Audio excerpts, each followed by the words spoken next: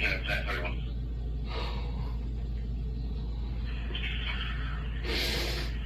Yeah, 31. Go ahead. Yes, sir. Already starting to arrive over here at the FCA headquarters. R62 is around your location now. He just arrived. You can liaison with him. Apparently there's something very going on about this Baltimore bridge collapse. I'm going to show you some videos and you let me know what you think. Every single point. I'm going to do it again. So we have here, charges. And I'm going to slow it down for you so you can see it. Right there. We have one going off. And then we have another one right there going off. This kind of reminds me of a day back in September 2001. What do you guys think? That doesn't look like no accident to me. And then we have this boat. I'm going to speed this one up for you. Watch this thing. This doesn't look like an accident. This looks incredibly intentional. Just backs it right in. I mean, he just wanted to help out the first step and complete the process. Yep, there we go. It's going down. Unbelievable what's going on. And no surprises because the mayor wants to turn this into a smart city. Yep, he issued an executive order designed to govern the use of development of artificial intelligence. And you know how much they love their symbolism and secret messages. So what better bridge than the Baltimore Francis Scott Key Bridge? Because after all, he was the one who penned the Star-Spangled Banner. And so their message is, we're taking down the old America. By now you're all familiar with this incident that took place last night, a very unfortunate one, and we pray for the families of those people. But Joe Biden just said something that makes no sense at all. My intention that the federal government will pay for the entire cost of reconstructing that bridge. Doesn't the boat have an insurance company that will pay for stuff like this? My intention that the federal government will pay for the entire cost of reconstructing that bridge. Why are we paying for this? You said the federal government's also going to pay for the repairs. I'm just curious. This was a ship that appears to be at fault. Is there any reason to believe that the company behind the ship should be held responsible? And then also, you mentioned people, we're not going to wait till that happens. But I'm not allowed to say that something seems rotten here. My apologies in advance, but you can't tell me that this looks like an accident. I mean, take a look at the angle in which it takes in order to hit that bridge. Now, I decided to ask artificial intelligence program called Copilot from Microsoft Bing's search engine what the effects of this bridge collapse will have on the economy and the surrounding areas. And the answers should be very alarming, but also not surprising. Check this out. An average of 4,900 trucks per day carry $28 billion worth of goods. Those are now going to need to be rerouted due to the bridge collapse. And the greatest impact is expected on hazardous materials such as diesel fuel. And we're already having problems with gas prices. This is only going to make things worse and set things back as it pertains to gas prices. But there's more, of course. The bridge plays a crucial role in the nation's infrastructure and the supply chain. The disruption is going to have long-lasting effects. Baltimore serves as the largest entry point in the U.S. for large agriculture and construction equipment, including tractors, farming combines, bulldozers, and heavy-duty trucks bound for the Midwest, the farmland of America. Let's visit that now, because this collapse comes just during the peak of planting season in the Midwest, and once again, it's going to affect the farming and the food.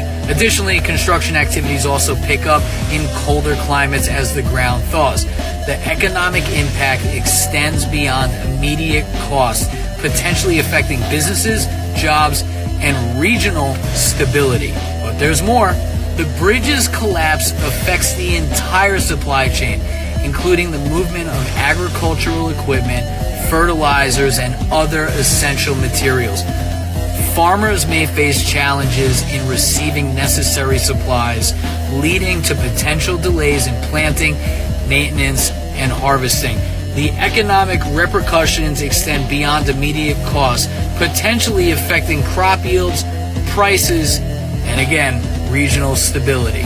I want to hear from you what you think about this. No, not this predictive programming, but I want to know what you think about this taking place last night. and what it's going to do to the country moving forward. Share this video with everyone that you know. Just because we don't have tanks all around and missiles flying by and boots on the ground and guns going off doesn't mean that we're not at war. The war we're about to see on our own soil is not going to be a Saving Private Ryan movie. It's going to be an attack of our infrastructure, bank account, the food that we eat. This, I'm afraid, is just an example of what's to come in the next few months getting closer to the election. And we like to call them black swan events. I mean, this bridge was not small. You're talking 4 lanes with a median. Pretty fucking big-ass bridge. And it fell apart like it was glued toothpicks. Now that that's blocked, all of these people are going to suffer in Washington, D.C. and Maryland. I mean, that is a major infrastructure hit right there. Reports are saying that the power kept going on and off of this ship, but it did a full U-turn before this happened. And then, that's not a slight turn, that's a hard right. Gotta love replay. Could you imagine if they tried to pull a 9/11 in 2024 with our 4K phones, everybody recording? Not possible. Things gotta look like accidents like this. And who do you think's gonna get hired to rebuild that bridge for cheap? It's not going to be U.S. citizens, right? It's only March. We have plenty of time for more accidents to come. You have got to be kidding me. Watch this. It literally turns directly into the pole. It turned directly into the bridge. You can't tell me that did not turn directly into the bridge. Talk about the bridge that just went down. Yeah. Unfortunate, isn't it? Every ship that travels in maritime has an AIS. AIS is like a GPS. It's like an autopilot for planes.